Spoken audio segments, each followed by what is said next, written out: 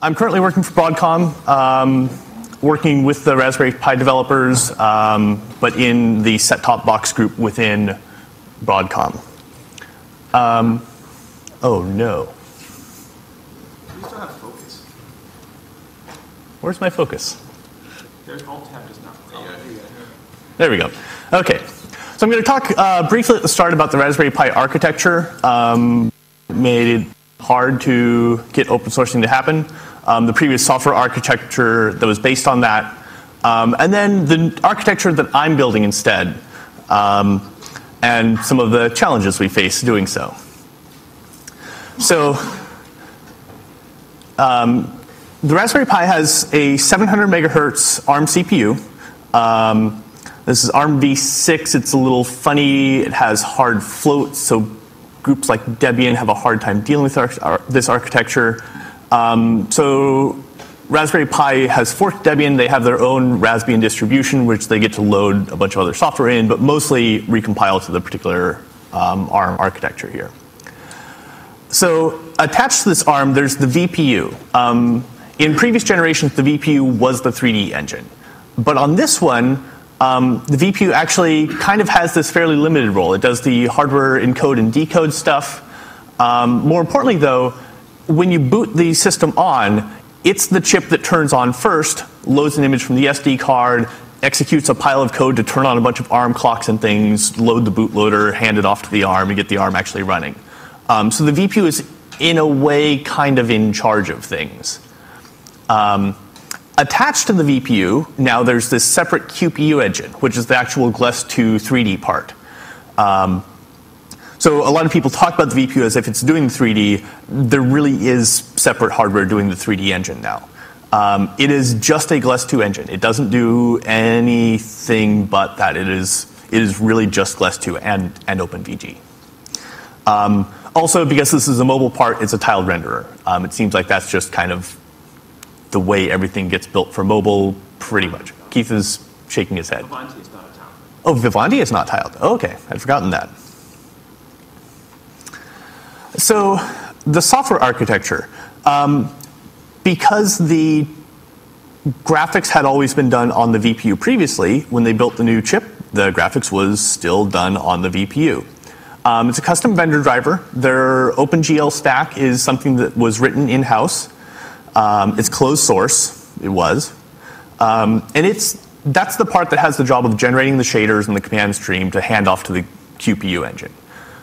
So the bulk of the driver code is on the VPU doing all of the work of being an OpenGL shader compiler.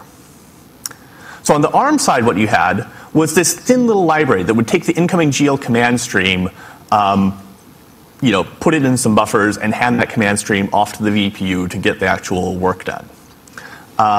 There was a 3-clause BSD code dump back in 2012, but the community didn't find it terribly useful because the kinds of things you want to hack on as a driver developer are that shader compiler and all of the interesting stuff inside of there. So having the ability to hack on the emission of the command stream that's basically just a translation of OpenGL ended up not being terribly interesting to us. So how I got involved. I'd been an Intel graphics driver developer for 8 years, I think it was, working on much larger desktop chips for the most part. But I eventually got to the point where I was really excited about fixing Android graphics, actually kind of specifically because my phone is super unstable. It's like I've been working on Linux graphics for so long, and the Linux graphics I'm using constantly is crashing.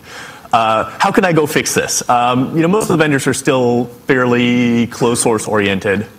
But back in February this year, Broadcom released a giant pile of code. They released a spec for the chipset that I took a look at. It's like, this looks like a really good spec. It seems to cover pretty much all the stuff. It documents the weird constraints fairly nicely. And they also shipped a 3-clause BSD pile of source code. What had happened was that some of their other chips that they build don't have the VPU part. So the closed source driver developers working on supporting those chips had to port all that VPU code over to the ARM to run their driver on those chips.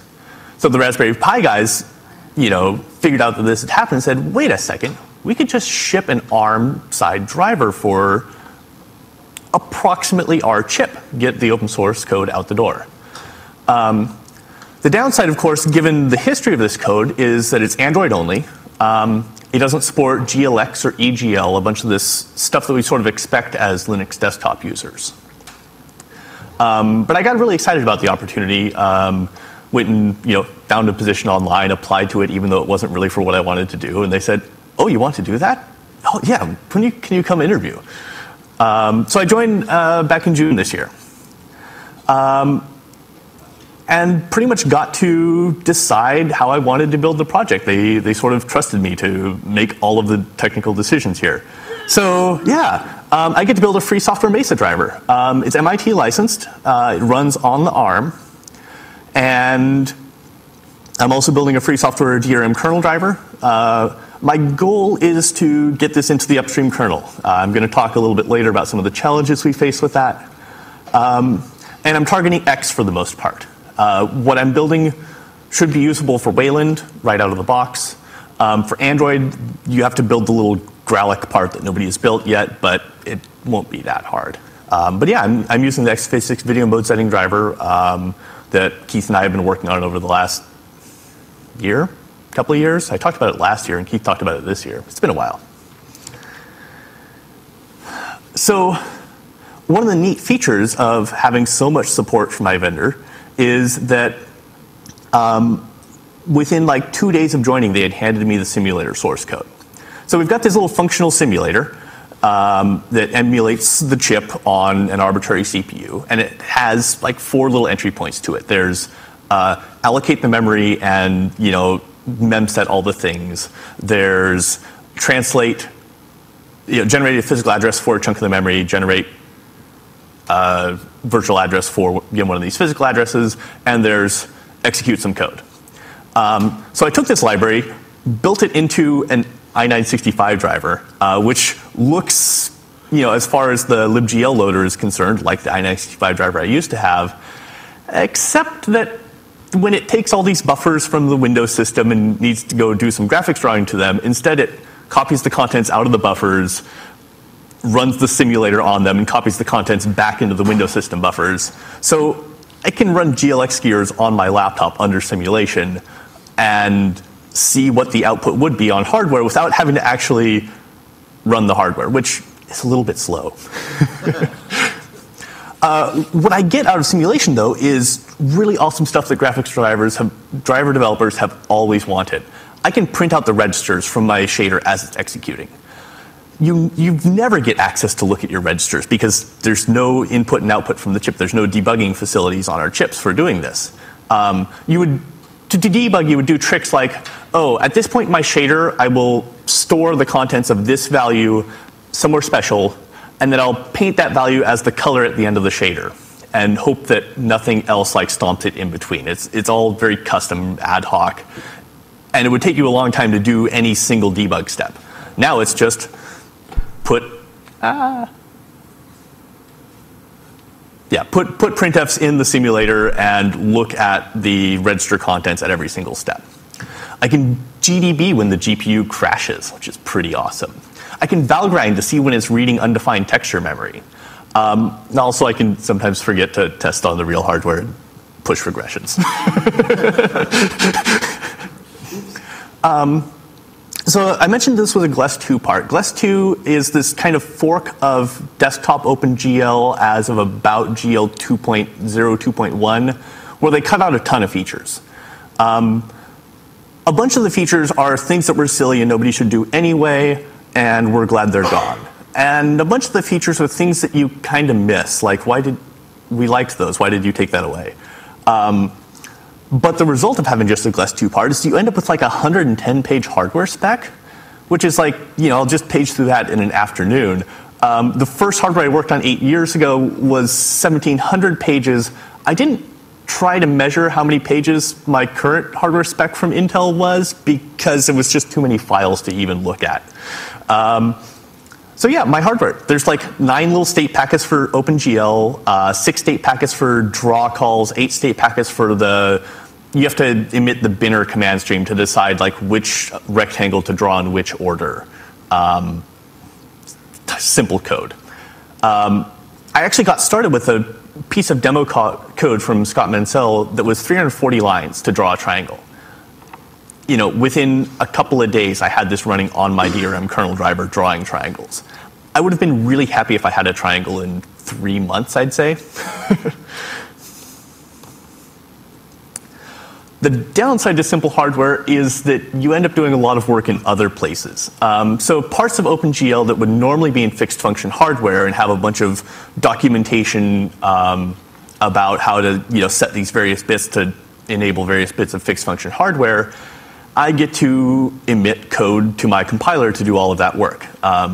So vertex fetch format conversion, whether you're taking in 8-bit per channel normalized values or you're taking in floats, well, I have to figure out how to unpack the 8-bit normalized values correctly. All sorts of stuff. User clipping, shadow mapping, blending, logic ops, color masking, point sprites. I think I found all of the things that I'm doing, but I'm not even sure. There are so many fallbacks happening where I'm emitting a bunch of code to deal with a feature because it's not fixed function.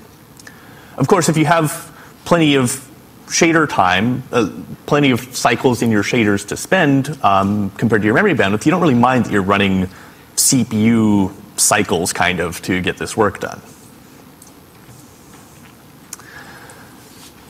But some things end up being harder. So I mentioned before that I'm trying to build a GL driver, not just a GLES driver. I think this is going to be a really big feature for users. Porting desktop GL software to GLES 2 is a bunch of work, and that's assuming that you start with desktop GL2 software, not desktop GL1 software. We still, in the open source community, have a lot of GL1 software out there, and porting those to GLES 2 is kind of hard. You have to write a bunch of new shaders and figure out how to get shaders to even work in the first place. So what we have is a bunch of support in the Gallium driver for turning desktop GL features into GLES 2 features. So when I'm handed quad primitives, which is 4 vertices per primitive, I'll make a little index buffer that says do this one, this one, this one, and this one, this one, this one in 2 primitives. Okay, that's pretty easy. If they hand me 32-bit index buffers, well, GLES 2 only does 8 and 16-bit index buffers. So right now I just take the buffer they hand me, go in, pick out all the elements, chop off the top 16 bits and hope. There's an assert in there, so at least I'll know when it happens.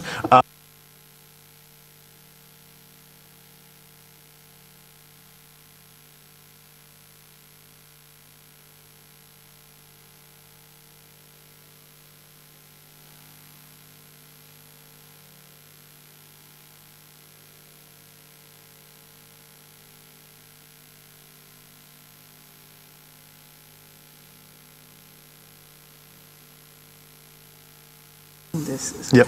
Okay, there we go. Thank you. Yeah, so we expose occlusion queries with 0 bits of precision. I have to do shadow map texturing in the shaders. I have to wake up Keith's laptop.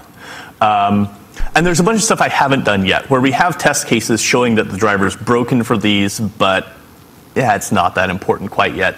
Polygon and line stippling.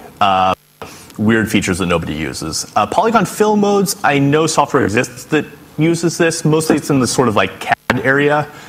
Maybe not doing this on your Raspberry Pi, I don't know. 3D textures, I have a really horrific plan for emulating these in a bunch of 2D textures. It's not going to be any fun. Yes, it is. Okay, yes, I will have fun, you're right. Derivatives, there might be enough hardware support to manage this. It's going to be ugly. LOD clamping, I have no idea. It's not that important other than the giant piles of test cases that fail. So that's sort of the general feature set problems I face. This has also been an interesting little architecture to play with. So each of the instructions that I generate in my compiler has 2 separate operations. One of the operations can be NOP. There's one that's add-like stuff and one that's multiply-like stuff. So, a min or a max operation is an add, and there's like a couple of mul operations. It's mostly muls because you do a lot of multiplying in fragment shaders. Each of these operations has 2 arguments. The downside is that there's only one address into each of the register files for your arguments. So there's a tiny little mux field that decides for each argument whether you're picking from the A or B file, and then a bigger field for where in the file you're reading from. And there's 4 other accumulators, so you can get some pairing of operations, but your accumulators are kind of precious because you want to use them for all the things. Also, there's no ability to spill registers, which is kind of painful. Sometimes I just have to say, no, I won't draw that for you. Here's an example of one of the instructions that I pulled out of GLX gears, I think. So in one sort of cycle, we're going to do an add operation, reading from R3 and writing to A0, and we're going to square the RB file number 2 into R3. So I can stack up these instructions in pairs and get better throughput. This is hard for your register allocator. Our register allocator, we use graph coloring in Mesa for the most part. And this is that thing where you say that there's a bunch, you generate a graph for all of the values you need to store, and based on their live intervals, you put edges between them indicating where you can't store 2 values in the same register at the same time. The problem is, as I'm choosing, once I choose a particular register for a value, that changes which set of other values I'm going to interfere with. Because for individual operations, if I've already got a particular register in the A file, my other argument can't also be in the A file. And the file restrictions change as you assign individual registers. So for now, I have this gross hack. I'm saving 2 of the registers, one from A, one from B, and when the register allocator picks something unfortunate, I spill into the file I need and use it from that file. Generates extra moves. It's pretty ugly. I do force some values into the A file only because some operations require A file. I can say, yeah, that particular value, I will just always store it in A. Once I've register allocated, I generate a stream of single operation instructions. So if it's an add, it goes in the add and there's a nop in the mul, or there's a nop in the add and there's an actual mul instruction. Once I've got all of those individual QPU instructions generated, then I have a little instruction scheduler that tries to look at them and say, okay, you've got a nop in the add here and a nop in the mul here, and you aren't both trying to use something from the A file with a conflicting index, and piles and piles of code trying to pair these things up. It's fairly effective. I don't have metrics on them, but I think I cut instruction count by probably like 20 or 30% overall over the course of adding all of the pairing support.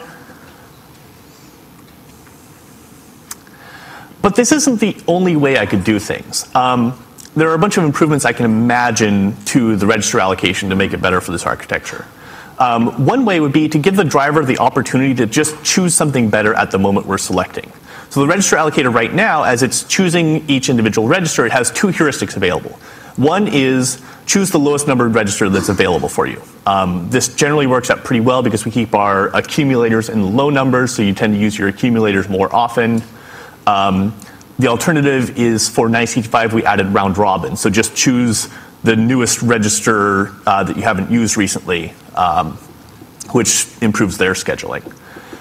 What if instead I handed the driver, here's all the registers that are available. Would you prefer that this value be stored in any one of them in particular? And the driver could say, oh, this operation has a bunch of things already, or all of the operations using this value have things assigned to A. I'm going to choose a B for this one if there's a B available. Alternatively, I could try something more global, doing a pre-pass, splitting things into each individual value would be an A or B. Generate a bunch of extra moves up front, do the assignment, forcing things into A or B, and then noticing that, oh, a bunch of these moves are from the same location to the same destination, and cutting the moves out at that point. That might work. The other option, this is kind of based on what they do in the code dump from Broadcom. They just do a bottom-up linear scan allocator. So just generate instructions from the bottom to the top, pick the node for your destination. At the moment you need to generate your sources, kind of look at the tree and decide where that source should go in particular. I haven't been putting a whole lot of work into register allocation because if we switch to some of the new SSA architecture that's being worked on in Mesa, there are some really neat things you can do with register allocation directly out of SSA. I haven't looked into them enough yet, so I'm not putting too much attention on register allocation. So this Mesa new IR thing. Right now there are a bunch of stages that your GLSL code goes through internally in Mesa before it gets onto your GPU. GLSL IR is this tree-structured IR that we generate out of the parsing of the GLSL source code. We have a bunch of optimizations at the GLSL IR level. That gets turned into TGSI code, which is this serialized packet format that's really awful to work on for any optimization. Oh, thank you, Keith. Yeah. So TGSI is kind of mostly just a like format for streaming shaders between things. It's not very good for drivers. I turned that into a little QIR inside my driver, a tiny little IR that I can do my own optimizations on because TGSI has inserted a bunch of silly things for me. And out of the QIR, I do my register allocation and generate QPU code. My QIR is SSA, which is really easy to do when you don't have any control flow. And I don't have control flow because, well, it's a GLES 2 part. I shouldn't need to do any, right? Oops. It turns out that our loop unroller doesn't manage to unroll all of the loops in the GLES conformance suite. And you look at the loops that aren't getting unrolled, and it's like, yeah, I could unroll that. Why doesn't it do that? I don't know. But I still think that doing control flow is probably the right answer.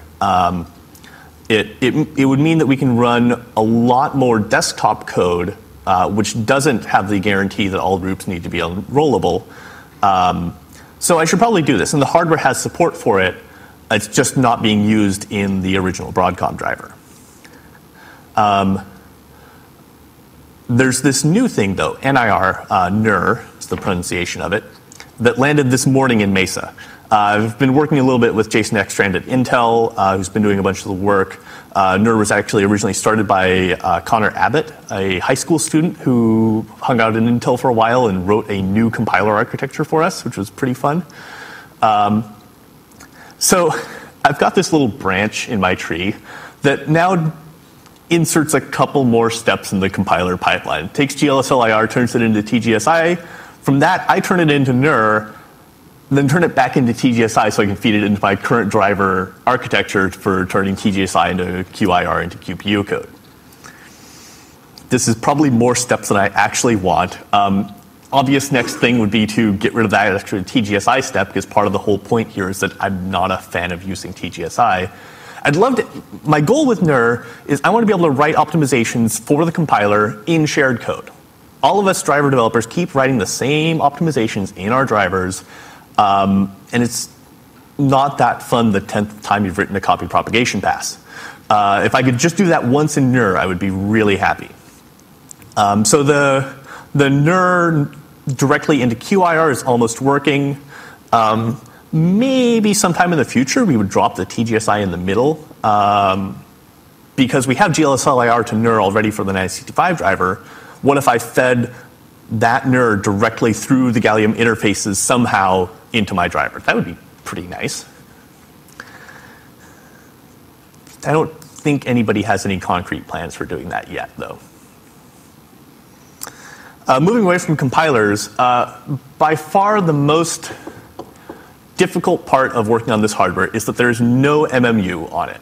Everything else I've worked on since I can remember, which is a long time ago, has had an MMU under the GPU so that the driver can build a bunch of page tables for mapping the memory that needs to be accessed by the GPU from the user into the GPU. In our case, the GPU has direct access to system memory. My addresses that I generate in my command stream are physical memory addresses. They would be DMA addresses, but I think they're the same. The kernel CMA support helps this a lot. This would have been really hard to do a while ago, but these days I can just ask the kernel, hey, can you give me 256K of contiguous memory? And the kernel can actually say yes now. The downside is that that's allocating out of this pool of memory that's kind of half saved for just CMA's own usages. So it's kind of unfortunate. I can't really allocate out of CMA either too much memory. A, my system doesn't have a lot of memory up front, and B, the CMA pool is a fraction of that total system memory. It's also fairly slow to try and make those allocations. But the worst part, even than having to do contiguous memory allocations, is that this is a giant security hole. Because you can just ask the hardware to, fetch from a texture that happens to be any part of kernel memory, anything the kernel is hanging on to. With the, since obviously the hardware can draw to memory, it can also, store values onto your page cache if you wanted. So in the closed source driver stack, they just didn't deal with this. Basically, if you could manage to hand some shader code off to that stack, it would execute into arbitrary system memory. You could hand it, bad vertex data and read too far and read out of things you shouldn't be. What I built for my solution, though, is in-kernel validation of the command stream. So I actually have to read through your shaders, figure out which uniforms are being used as texture sampler setup, and track those. Out of that, I then look at your uniform stream and make sure that in those there are actual good addresses for textures, and that you're not trying to set up a texture that's too big for the BO that's being referenced. I can cache the parsing of the shaders. I can't cache the parsing of the uniforms because those change all the time. Also, your command stream changes all the time. I have to look at all of your vertex reads and make sure that they're bounded correctly. I have to look at the tile buffer address and make sure that that's not going to draw to anything it shouldn't. Actually, surprisingly, this only takes about 5% of the ARM CPU time, which, granted, is a lot. I don't have that much CPU time. This kind of hurts. I wouldn't have been surprised if this was a lot worse, though. However, this is the scariest code I've ever written. 1,700 lines of just a long series of, if the user tries to do this, say no. If the user tries to do this, say no. If the user tries to do that, also say no. All of which is predicated on me correctly understanding how the hardware works, that I have a kind of perfect image of what this hardware does and how it responds to all the different ways you could set up your state packets. I have never had that understanding for any hardware ever. A few other notes about my kernel software.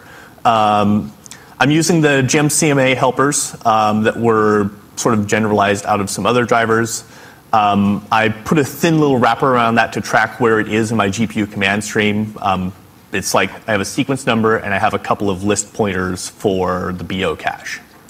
I have to have an in-kernel BO cache because that binner step, the part that's taking your incoming vertices, deciding where they are on the screen, and building up little per screen area command lists for draw this particular set of vertices for this tile, needs kind of an arbitrary amount of system memory. You could construct some sort of function that would figure out how much memory you needed up front, and that function would answer way, way too much memory. So you do runtime allocation of memory in response to interrupts.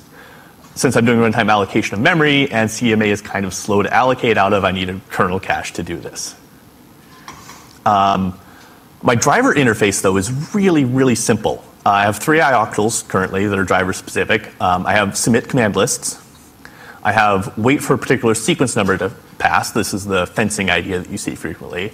And I have wait for a particular BO to be idle, because sometimes you don't know what sequence number was last used for rendering to this BO because it came from somebody else. Some other user passed an FD over a socket to you. So I have a wait for a BO to be idle. And then I'm just abusing the dumb allocation APIs to do my buffer allocation and mapping, and Dave is probably not a fan of this.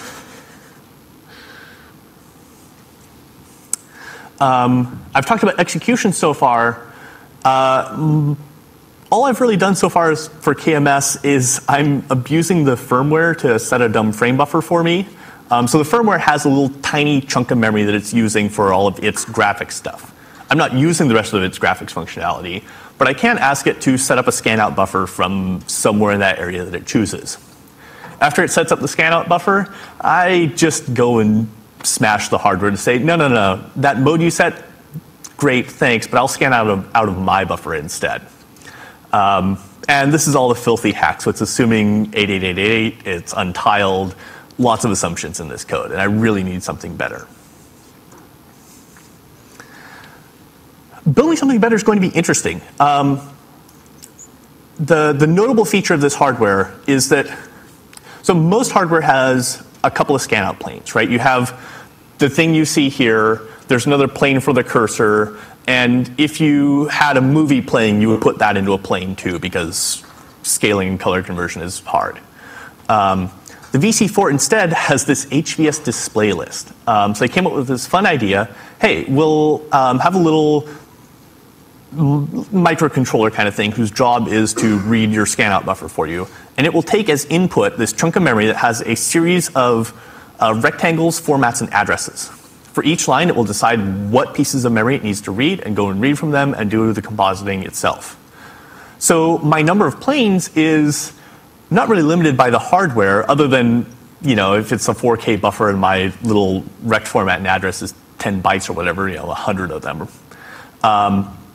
Instead, I'm limited just by the memory bandwidth in the system, right? I need enough bandwidth that I can actually answer all of those reads in time for the display to get successfully scanned out. So we've kicked around a bunch of ideas for this, and when we started, the atomic mode set work hadn't quite landed yet. These days, my best ideas will expose a giant number of KMS planes, and the driver will get to try and set video, present a scene with a ton of planes stacked up, and if the HVS won't be capable of that, it gets to just say no, try again with something simpler. What can we do with this?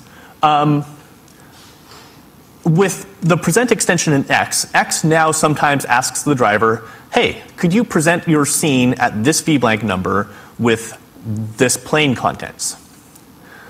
What if I extended that interface a little bit to be, hey driver, please present at this vblank interval this scene composed of this plane with this plane on top of it with this plane on top of it with these formats. That would look a lot like what my hardware interface is. We'll need some sort of communication here for, when the kernel says, no, I can't do that for you, X could, take a look at its scene and decide, well, I could probably save a bunch of bandwidth if I squashed this plane onto this plane. I'll go fire off an OpenGL operation to do that rendering, and then try the scene a little simpler and see how the kernel feels about that. This would be pretty neat in that we can build this sort of automatic put your stuff in planes implementation that would save a bunch of memory bandwidth for most people, while not having to have the driver know all the specifics of the weird cases that your particular kernel has for being able to scan out combinations of planes. Basically by just having the driver pick to squash things down until it gets down to a single plane. Plan initially is to use GL for this, the Glamour code that we have in place. The HVS that we have in the hardware actually has a neat little bit of magic. I can configure a scene with the output not being the output on the screen, but being a chunk of memory. So if I want to squash a couple of planes down, I could configure the hardware to read those couple of planes exactly in the way that it would for scanning out to the screen, and it will just, when there's a little bit of bandwidth to spare, get a little of progress done on rendering that. Then once it's rendered, I would ask it to actually scan that rendered content out. That's going to be a while. We'll start trying to do with GL first. The neat thing here is that we could avoid all of our X copy areas to the screen, things like Firefox scrolling and all of this, by just putting most of the contents in planes in the first place. Upstream status. All of my Mesa code is upstream already. I started pushing that back in August, I think, and I'm doing pure upstream development since then. The kernel is a little harder, and not because of the kernel upstream. So Raspberry Pi maintains vendor kernel trees. Raspbian has 3.16 currently. These trees are take upstream and rebase a bunch of drivers onto it, squash some fixes in to deal with the rebase, or just because you had some fixes since then and you want to just roll that into the driver. I'm based off of one of those trees, so it will boot on my Raspberry Pi. I'm using 3.15 at the moment. The particular version isn't that important to me. I could rebase, I just haven't. I've got a couple of hacks to core DRM to share some extra code, and then another 59 commits to build up the kernel driver. I would obviously like to stop working in my own tree. I'm not a fan of working in my own private trees. I would like to just be in upstream. But the upstream tree has a bunch of stuff missing that is in these vendor kernel trees. I just saw a patch to get the USB networking working. I was unable to boot upstream, actually, because my configuration requires networking to even boot. I use NFS. So USB that gets the Ethernet running might be about to land. But there are some other features that I really need. The mailbox is this little interface to the VPU. It's the way you pass messages between them for doing things like, hey, VPU, could you set up my frame buffer for me? Also, hey, VPU, could you turn on all the clocks for the QPU for me, because I don't know how to do it myself. So I rely on that driver in my kernel driver at the moment, and that isn't upstreamed. There's a bunch of other features that are missing from upstream. CPU clock control, sound, a bunch of miscellaneous drivers. So for me, I need to get them, mostly I need bootable upstream, the USB bits. I need the mailbox driver in order to report my stuff to upstream. But before I try and push upstream, I probably ought to fix some stuff in my ABI. The dumb create and map APIs, dumb meaning not acceleration, not smart hardware specific stuff, just things to like get a frame buffer working if you don't know about the specific hardware. I'm using those APIs in my driver. As far as I know, Dave would get very, very angry if I actually shipped code using this. And there's a bunch of details of my command list setup that I chose one particular implementation. Is that the best implementation I could do? I should probably go do some profiling and do a couple of experiments before I actually finalize this ABI. And the worst thing, I need review. So my kernel driver notably has this 1,700 lines of absolutely horrible shader validation code. Who's going to read through that? And if somebody does read through that, who's going to have the attention to detail to notice that, in this one place over here, you forgot to overflow check your add? Or even worse, what about the interaction of this packet with this packet? What if you put them in the opposite order and tried to use some undefined packet contents? My best idea for dealing with the shader validation stuff and getting something tested and believable out of that is actually probably using Dave's Trinity fuzzer, Dave Jones's, to at least verify that, yeah, in this giant mess of code, you can't actually successfully, do buffer overruns or stomp on system memory. Trinity fuzzing this thing will generate a bunch of GPU hangs because you'll set up a bunch of incorrect GPU state if you just fuzz your GPU command stream. But, if I can run this for a couple of days and not trash my disks, that would give me some amount of confidence. So my driver that I've built is fairly simple. Under 15,000 lines of 3D driver code, which coming from a project before that was, I think we were hitting about 100K lock in the 3D driver for Intel. And under 5,000 lines of kernel code. Granted, I need to write a bunch more because I need to actually do native display. But it's fairly small. And despite being fairly small, in my simulator, I'm at a 98.7% pass rate on the ES2 conformance tests. Those failures are mostly the loop problems that I mentioned before. There's like 4 of those. And there's a bunch of EGL image stuff where the code base I have just doesn't have them hooked up for my Windows system. I'm doing pretty well on the Piglet GPU tests. These are the OpenGL, mostly desktop tests that we've built in the open source community. 92% on those, which I'm feeling pretty good about. Actually, one of the problems there is a bunch of math is too inaccurate for those tests. The worst problem, though, is the hacked up KMS code I wrote. It works on my monitor. It's forced to use 1680 by 1050 resolution, which was the monitor I had at the time. It works for me. It probably won't work for you. You'll note that I'm not displaying on the conference projectors off of this hardware. Links to the code. So I've got a sort of to-do list and build instructions up on the dri.fd.o wiki. Hey, the spec does actually exist. You can find it.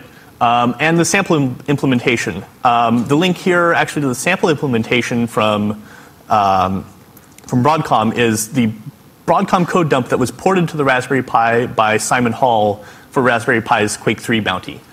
So he actually managed to get the Broadcom dump up and running on the Pi enough to run Quake 3. I think that concludes the presentation. If we have questions.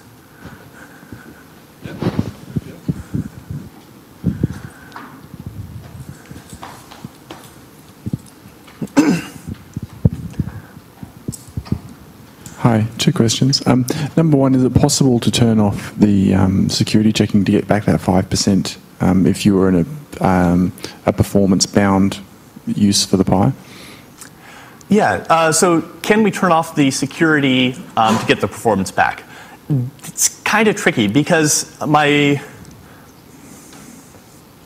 I explain this? So one of the problems you have in generating GPU command streams is that user space doesn't know the particular addresses of your buffers.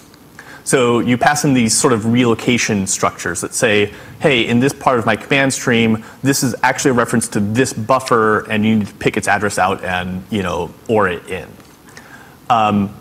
Because I'm doing all of this all of this validation of my command stream anyway to get the security, that's where all my relocation processing happens. So I don't have a way right now to implement my relocations without parsing all of your command stream. You could imagine kind of hacking up that code to have something like if-defs that would only do most of the validation in the validation case. But I've also been thinking about rewriting my command stream entirely to sort of separate these two parts out, to have the relocations in one spot and all of the uses of the relocations in something that looks more like the native command stream. It's going to be tricky, though. The other question was your slides mentioned X. Are you looking at Wayland at all as well? Yeah, so I've only been really looking at X. Wayland should be easy. I've got all of the GL infrastructure necessary for Wayland. I've got the prime buffer import export so that I can do DRI3. All that's in place, other than bugs. The more interesting thing for Wayland is going to be building the compositor. Though there is a port of Wayland to the Pi that uses all of this HVS infrastructure I talked about by shipping these scenes off to the VPU and saying, hey, VPU, could you set up my scene to scan out all of these various Wayland planes in their various locations? We would need to port that idea to the new atomic mode set APIs. Right, so another question on the command stream validator. A lot of it sounded pretty hardware specific. I know there are a few other chips out there which are also lacking hardware memory management. Do you think there's any benefit later down the track in someone trying to create something a bit more generic with just a library of different functions for different chips? Yeah, I was talking with Jamie Sharp about this a while ago. I'm not sure because, yeah, it is so hardware specific. The checks are all about the particular interactions of this packet with this packet and needing to have one of these set up before this one and, pick these bits out of this one and multiply them in various ways, checking for overflows and all of that. And 1,700 lines of code is a lot to write and it's really ugly, but I have a hard time believing that we'd come up with a generic infrastructure that was simpler. And to a significant extent, like you want something simple and trustable for this. Yeah. Last question. You mentioned that originally it was the VPU that was doing the shader compiling, but now that's on the ARM along with the validation. Yeah. I guess the VPU is still like a kind of proprietary bit, so you couldn't put it to work to do at least the shader compilation to offload stuff off the ARM. Yeah, there's no interfaces, as far as I know, in the current VPU firmware for, hey, here's a pile of VPU code, could you render some things for me? Obvious problems here. I believe there's no open VPU toolchain. There was a guy that was working on hacking up an LLVM backend for the VPU that I think got to the point of emitting some instructions. So A, we don't know how to generate code for it. B, there's no interfaces for it. So for all of my stuff, I'm still using the existing Raspberry Pi firmware blob. It still has the Raspberry Pi driver in it. You have to like set a flag in it to say, hey, firmware blob, stop listening to the graphics interrupts. Those are mine now. Please don't mess with that. Someday, once I get to the point of us doing this in Raspbian, we'll probably get to put out a new firmware blob that's a lot smaller. At the point where you're putting out a smaller firmware blob, well, could you do something else in place of what's currently on the VPU? There's more potential than once we get this giant pile of code off of the firmware.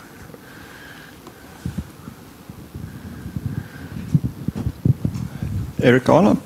Thank you. There you go. Thank you very much from the LCA organisers.